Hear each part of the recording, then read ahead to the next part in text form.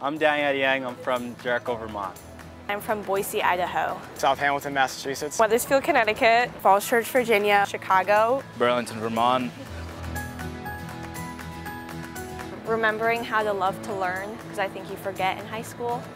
Both my parents went here and talked about how awesome it was, so I want to make my own experience here. Hopefully working in the cream program and working with all the cows and stuff. That sounds fun to me. I'm in the Honors College, so I'm really excited about being in that community and taking the extra classes, but I'm also really excited for the Costa Rica trip that I know the Plant Bio program does.